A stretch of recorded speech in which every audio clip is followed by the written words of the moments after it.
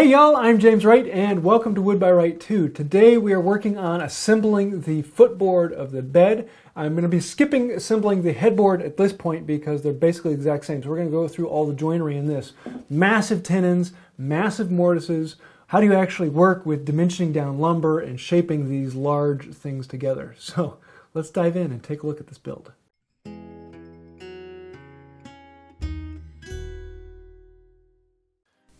Today we're going to be working on the legs, and these are going to be laminated together. Each of these boards are about 4 inches wide by about 1.5 inches thick, and when we laminate them together that will give us legs that are about 3 inches by about 4 inches. But before we do any of that, we need to cut them all down. We had these all dimensioned in the last video, but the legs are going to need one step more. And again, we get to use the buck saw, one of my favorites for cutting off things at a rough amount, especially for thick amounts like this. It's just a fast and easy saw to work with. I'll put glue on both sides and put a copious amount on there, smear them together, make sure that I get glue on all surfaces, and allow the glue to squeeze out on the edge.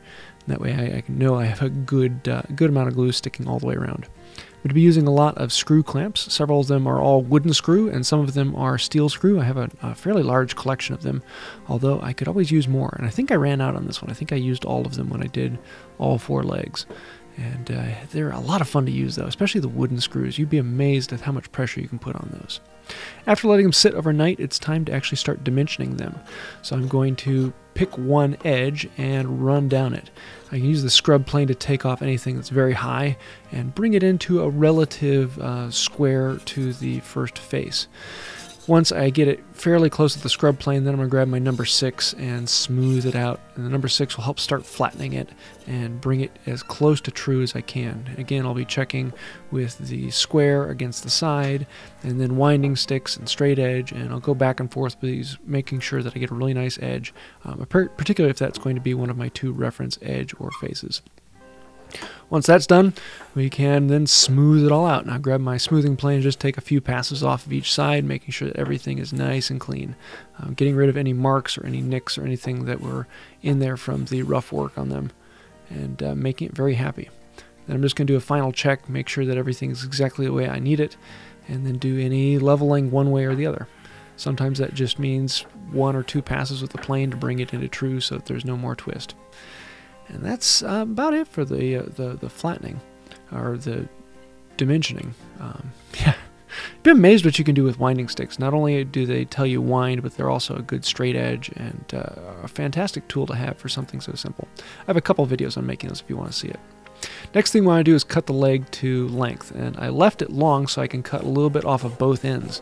And so I draw a line all the way around, making sure that the square on my fence is referencing either the reference edge or the reference face of it, and not the other 2 faces. This way I know I get a good perimeter line all the way around. And I will drop down to one knee so that I can focus on just cutting down the line on my side. And you get a fairly close edge. I could have done a little bit more, but I was pushing a little bit harder than I should have, and that allows the saw to wander a bit in the cut, but not too bad. Making sure you label every leg so that you know which one goes where. There's nothing worse than drilling the hole in the wrong place. Speaking of which, let's start working on the tenons between the stretchers that go between the legs. These are fairly large tenons, about 5 inches by about 4.5 inches long, a 1/2 inch wide. First thing I want to do is mark out where the shoulder of the tenon will be all the way around the board. The shoulder is the important thing, not the length of the tenon, because these are through tenons and they will stick out the end, and I'm going to leave them all long. On one side, I'm going to cut it in a 1 inch mark, and the other side a 1/4 inch. And this will alleviate some space so that when the tenon goes through the leg at the top, it doesn't leave the top of the leg weak. I'll rip it down with a tenon saw, get it really close, and then I have a thin panel saw that I can finish it up and get it right down to that line. You'll see that this particular one that I was shooting the video on is a really curly white oak, and that causes a lot of issues. But I wanted to show the worst one I had in the video. So yeah, you get to see the most fun I could possibly have. A lot of curly oak. Beautiful though when it's done. Once we have the cheek and tenon on the ends of the tenon done, now we need to cut it down to thickness. I don't want it to be the full 3/4 inch wide. I want to have a nice shoulder all the way around. And so this means I have to take off an 1/8 inch on either side of the tenon. I'm going to show two different ways of doing it. Number one, with the chisel. So rather than sawing it down, if that's something that really scares you, you can chisel it out. And I'm going to chisel back to the shoulder, getting that nice and clean until I'm right at my line all the way along that shoulder.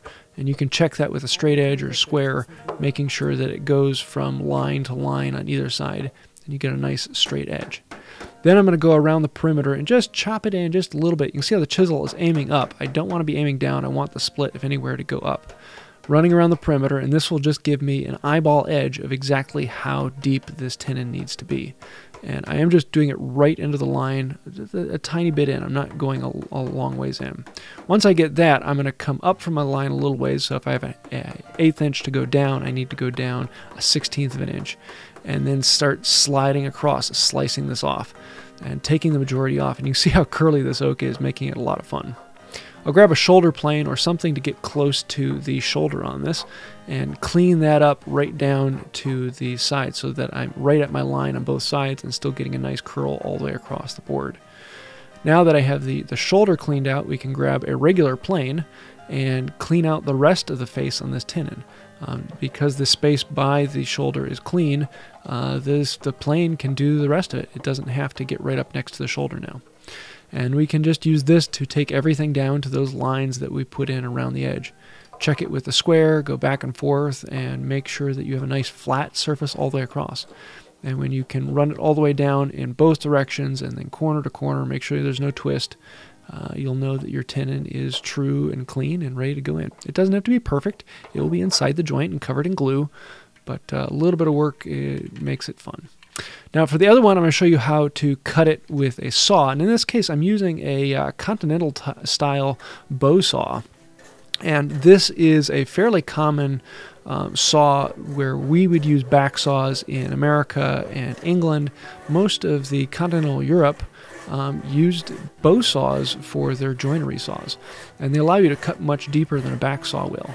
Could have used a Japanese saw. I could have used a larger panel saw or a hand saw of some kind.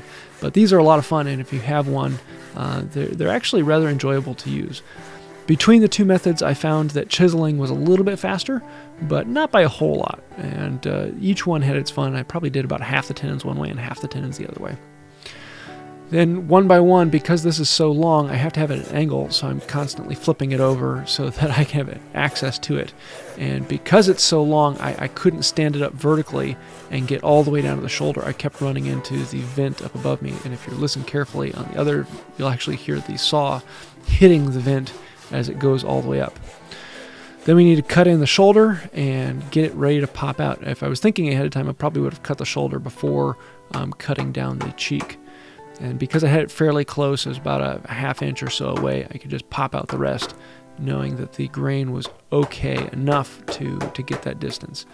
It was still a little bit wild and squirrely, but it cleans up pretty quickly. Then I can bring in the shoulder plane, clean it up right next to the shoulder because we had that all rough. In this case, the saw twisted a little bit at a couple high spots, and so I could bring in a plane and smooth those out. Basically, just like we did on the other side. A fairly simple process, takes a little bit of time. As long as you take it step by step, it is surprisingly fun and enjoyable to get. Next thing we want to do is lay out the mortises. I can lay these out according to the plans, but in this case I laid out the first one, and then I want to transfer all those marks over to the second one. The only thing that's important is that these two line up. It doesn't matter that they match the plans, as long as they match up exactly between the two. You want them to be at the exact height up from the bottom of the leg. And then once I have that in, then I can lay out the length of the tenon and the width of the mortise. The width of the mortise is dependent on the chisel. And then I can set my mortising gauge to the marks that are the width of the chisel. I find it easier to mark out the width of the chisel on the board and then set the mortising gauge up to those two marks that were made. That's a lot easier than trying to put the chisel up against the mortising gauge. And then we need to transfer those lines around from one face of the board to the other face of the board so that the tenon will come out the other side in the exact same place. And we can do that by just putting a light nick in the corner, putting the square up against it, and then putting a light nick in the opposite side. And then that allows us to carry it all the way around and put in the top and bottom of the mortise with an actual cut. Then put in the width of the mortise, or the thickness of the mortise, which is a 1/2 inch at this time. And now the boring part. Oh yes, the boring part. everybody's favorite. I don't actually drill out a lot of mortises. I usually save that for the big ones. In this case, this is 4 inches deep. And it's only a 1/2 inch wide, which means a whole bunch of holes, and it takes a long time to drill out each one. Each mortise, I think I drilled 10 holes from either side, so each mortise was 20 holes being bored, which takes a long time with a brace and bit. But in this case, it saved a little bit of time from just chopping it out, because chopping down 2 inches from either side takes a lot of time. And in this case, because it's so much bigger, I prefer to bore them. If I was only going down 2 inches, then I'm just going to hit them with the chisel. So I can bore the holes from one side, then turn it around and bore the holes from the other side, and I've got most of the material taken out.